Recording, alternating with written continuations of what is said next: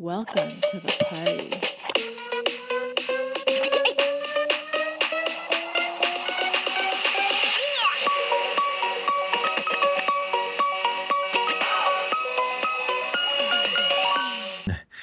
What's up, Greg? How are you, sir?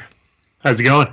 Good, good. I'm guessing the shopping for all the holiday presents isn't getting you down. No, not even No, close. not even close. And I'm probably not even close to done. So. Oh, you haven't even started? Have you started? Oh, we started. Okay. We started on Black Friday. I am a large. We did the crazy go out. You're a large, really? I'm a large. Yeah. Oh, okay. Yeah. I'm in an underwear. Just kidding. In case you guys haven't. If that's the case, I'm still a double XL. So. Good for you.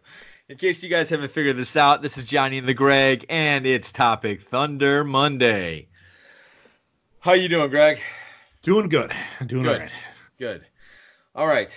I'm not having a good luck with the random question site I used to be on. Is coming up with like, what's your favorite lollipop?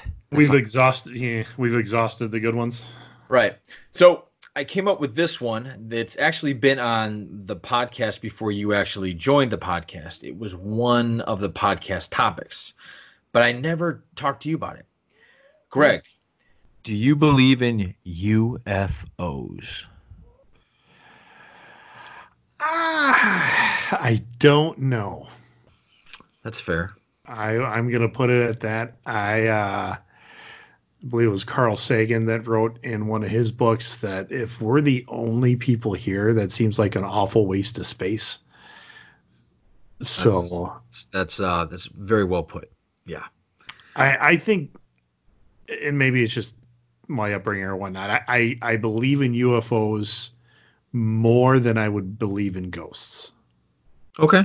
So. All right. Yeah, I'm obviously I'm pretty open to it. In fact, it actually really interests me. Now, I don't know how far there's so many ways you can go with this. They are, the green little men, or they're the grays, or they're the government, or they're us from millions of years in the future and they've time traveled back. Whatever. I don't know. I'm just open to it. So, yeah, I wrote a paper in high school. I think it was. This was a topic that my English teacher just decided to cover because he could get us writing. I think that's kind of the point. And the stance I took is what do I think is more likely? I mean, intelligent life, very possible. Spacefaring peoples, maybe, sure. I do believe in the idea of intelligent design for the human race, so I think that it probably could be useful for something else.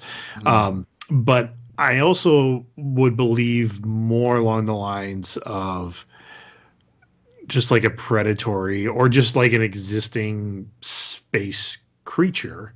Like if we went to another planet that could sustain life of some kind, that if we went there enough other life had developed, like animal life, like maybe not quite the aliens, predator, like those kind of aliens, but right.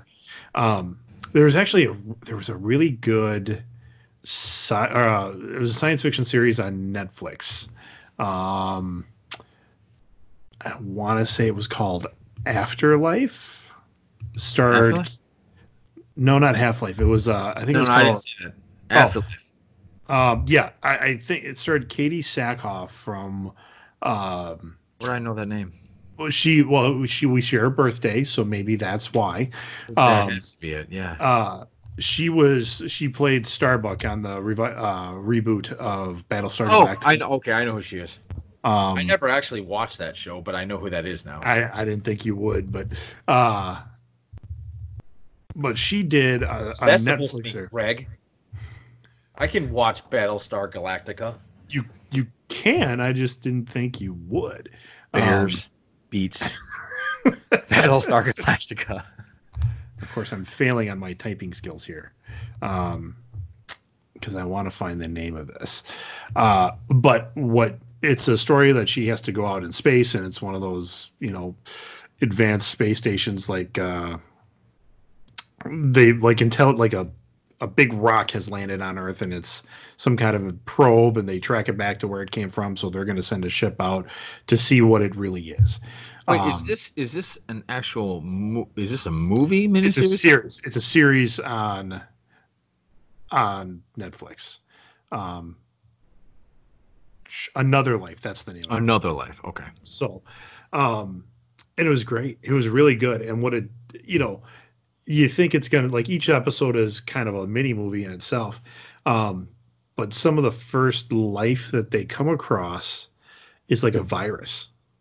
Which would make sense. You ever see that movie Life? Yeah, something like that. Where that was a good movie too. I enjoyed that movie. You know what? I've seen enough of it. I have never seen the whole movie, but I've seen enough of it to where I don't want to see it because it actually scares me. Dude, the end is amazing. I already know about the end. Oh, it was so good. Yeah. See, I like how science fiction has made kind of that transition back to almost like early science fiction where not everything is a happy ending. Like it doesn't always have to end with, some intergalactic hero standing on top of a mountain kind of thing.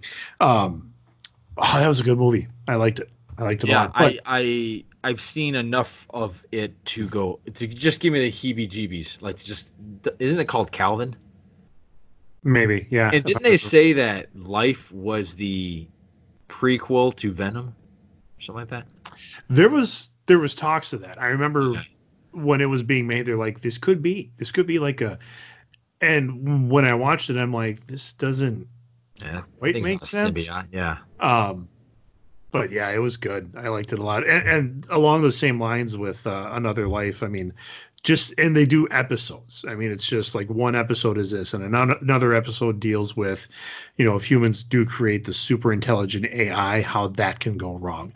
Or just the fact that you have a giant, ecosystem in space. Right. Millions of things can go wrong there. I mean, so it was a really good show. I liked it a lot. Yeah. So, okay. So you believe in another life, but you're not so sure about unidentified flying objects. I think it's possible. I mean, I think it's absolutely possible. If there is and you're right, if it's could be time travelers. I mean, Einstein said that could be a possibility. Interdimensional. The interdimensional thing, I think, is definitely a possibility. Yeah. Or just visitors from another planet. There's do you remember E.T.? Yeah, of course. They just came out with like he comes back to Earth, and I haven't seen that. Is it good? Is it I funny? I haven't watched the whole thing yet. There are a lot of people who are saying I watched it and I started crying, and I'm like, really? I don't think I want to watch it then because I don't want to purposely start crying. How long is it? It's a big advertisement for a company, so it's got to be. I don't think it could be more than a half hour, but. Oh wow! I thought it was a commercial, like a 60-second commercial. Well, there is a 60-second commercial, but then much like Michael Jackson did with the music video, they can elongate the storyline, and where sometime this mega company is going to save the universe or get ET home or. I see. Something to make us want to go. Oh, I want to go buy their stuff now. Yeah. Let's take a look. The ET commercial is 4 minutes and 19 seconds long for Xfinity. Oh, it's for Xfinity. What is Xfinity again? Xfinity is just like AT&T. It's just a cable provider. Okay. So they're a telecommunications company, and he's going to phone home. Yeah, there you go. That's what it is. Got it. Hey, good for them. That must have cost a pretty penny to get ET. Get the rights to ET, pay the actor Elliot to come back. I think that's probably the cheapest thing out of that entire deal. Actually, you have to but get the rights to ET. You have to pay off Steven Spielberg, don't you? Yeah. Can't be easy. So I think there's not much more to say. It's a possibility. Any possibility you were to throw at me. The only one that I have a hard time wrapping my head around is the idea that the government's taken over by reptilian people. That one I have a really hard time. I have a really hard time wrapping my head around that. Or that Nazis are in the center of the universe, or in the center of the Earth. Earth is hollow. Iron Sky, yeah. Yeah. Those are the only ones I'm a little bit like, oh, okay. But yeah. Do you want it to be true, or would that terrify you? I think it'd be slightly terrifying. I mean, Absolutely. because there's just so many what ifs. Then I mean, Yeah. are they good? Are they bad? A couple books I read. One of them is it pretty much is the Last Starfighter kind of concept. Okay. Yeah. Where all the video games that we played, the book's called Armada from the same guy that wrote Ready Player One, James Ernest, and so like all the first person shooters, all the like flight simulator games, all that stuff is just training us for warfare with an alien race. And talk about an underrated movie, The Last Starfighter.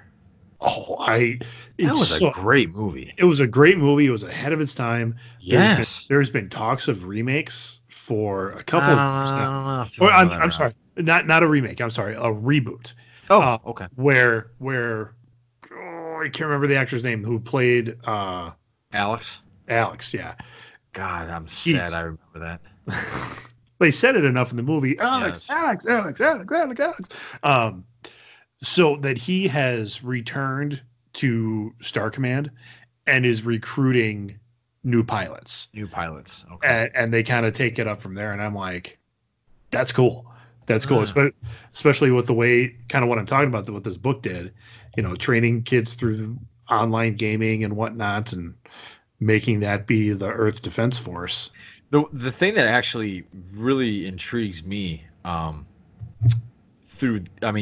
you get into UFO stuff, it branches out into a million different places, and somehow some conspiracy theory guy tries to connect them all. But anyway, one of them is the Men in Black, and not your Will Smith, Tommy Lee Jones, but like these real sinister people that are either aliens or they're robots or they're working for the government or something. But I always find those stories so interesting, and when they get like video proof of these two guys walking in, and it gets my conspiracy hat going. I have fun with it.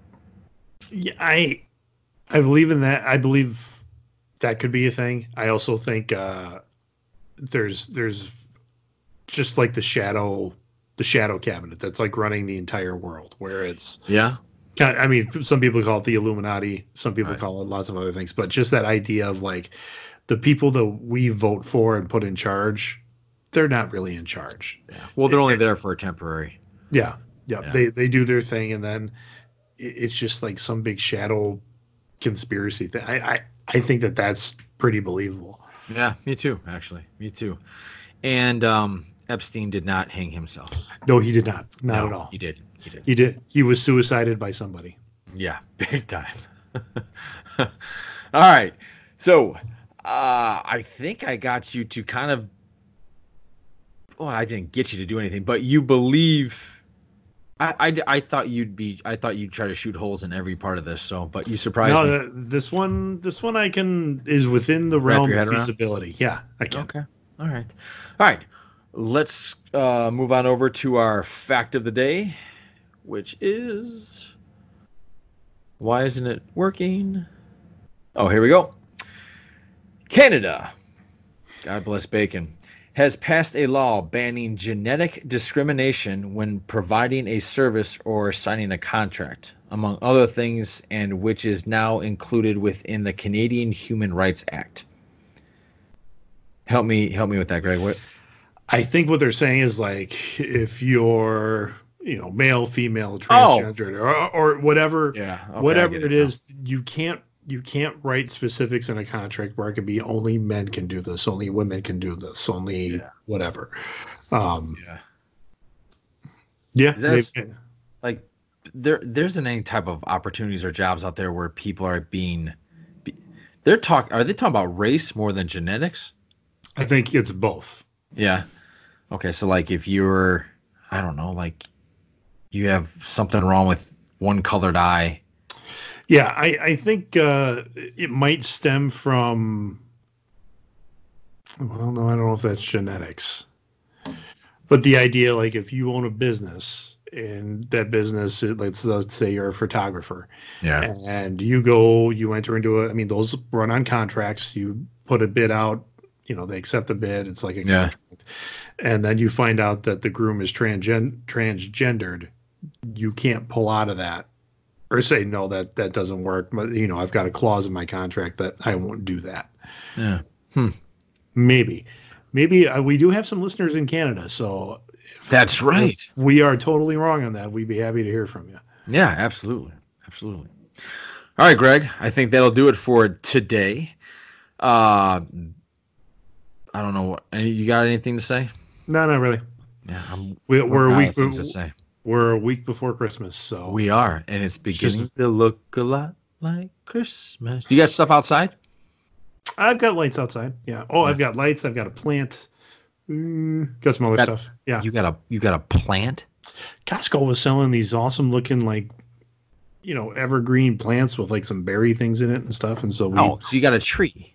Yeah, Christmas. No, it's not a tree. It's a potted plant, you know, of like Christmas greens, and you set it on the side. Like a bush? Like a bush. No, it's in a pot. It's a potted plant. You're gonna have to take a picture and post it on Facebook. Oh, I will. I'll take a picture and post it. All right, Greg. Look at my plants. Johnny and the Greg. Topic Thunder out. Thank you for listening. See ya. It's a plan.